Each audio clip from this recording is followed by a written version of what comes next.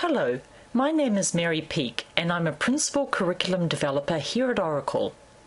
In this demo, I'll show you how to create a business task and a service solution component in Oracle AIA Project Lifecycle Workbench. Here in AIA Project Lifecycle Workbench, we have one project already defined, which is the AIA demo project.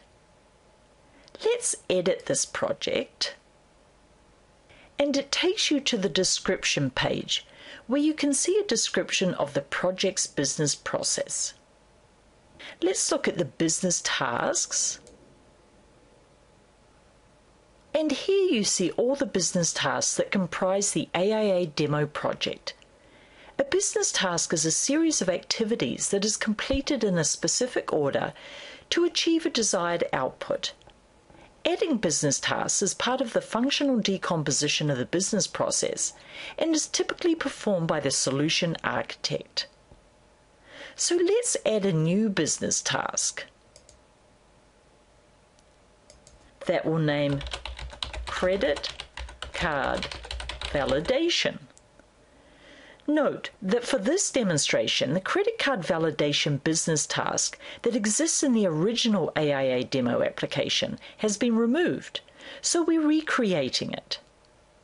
Now let's expand the task, and here you can enter a description for the business task. I'm going to paste one here, and now we'll save and return. And now we can see the credit card validation business task listed in the AIA demo project's business task. If we hover the mouse over it, we can see the description that we just entered. Now we'll add a service solution component to the business task. We're actually decomposing the business task. Here we're describing at a high level one of the system components required to complete the task of validating the credit card.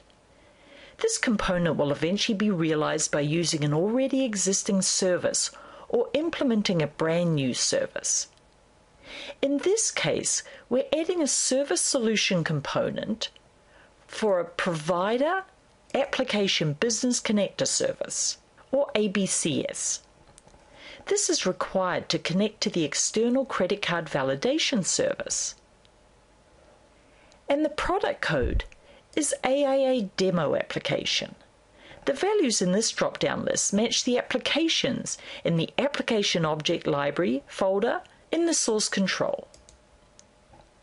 And for the name, we'll enter Process Credit Charge Authorization CCV Provider ABCS.